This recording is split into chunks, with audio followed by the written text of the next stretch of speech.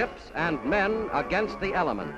Through the frozen Great Lakes, the new United States Coast Guard icebreaker Mackinaw cuts a vital path. Behind her, cargo vessels en route from Duluth to Chicago in the earliest midwinter crossing on record. The Mackinaw grinds through 20 inches of solid ice at 8 miles an hour.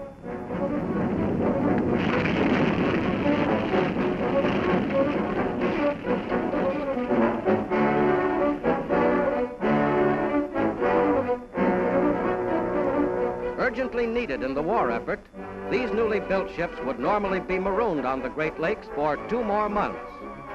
Now, they are delivered on time.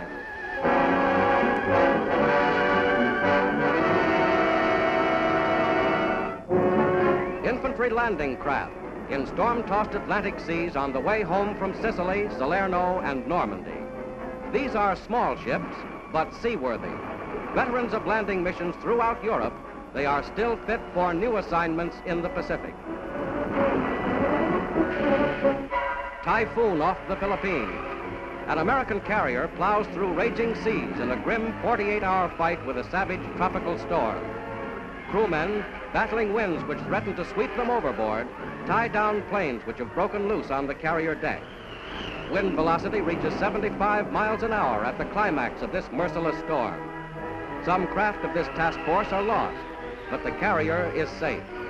Ships and men win a battle with weather.